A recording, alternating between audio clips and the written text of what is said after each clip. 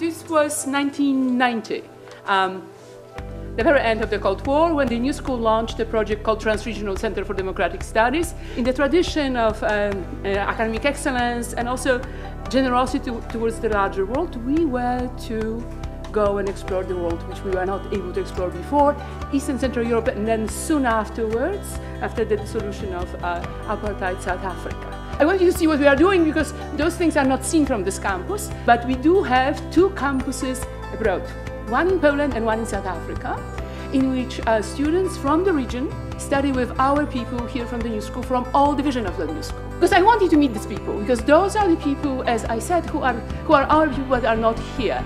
And they are quite extraordinary, and there is a huge evidence of the enormous attachment to the New School, and you should know them. You cannot know them because they are not here, and they never been to the New School. But they are running right now, it's 1,700 of them. They are running major publishing houses, they teach at great universities, they represent their countries in the Parliament of European Union, they run foundations in Sub-Saharan Africa, they're great.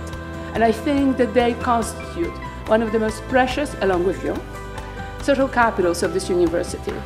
And we should know about them. You should know about them, because just as the program was launched with the hope that we can change the world for the better, we still hope that we can change the world for the better. Thank you very much.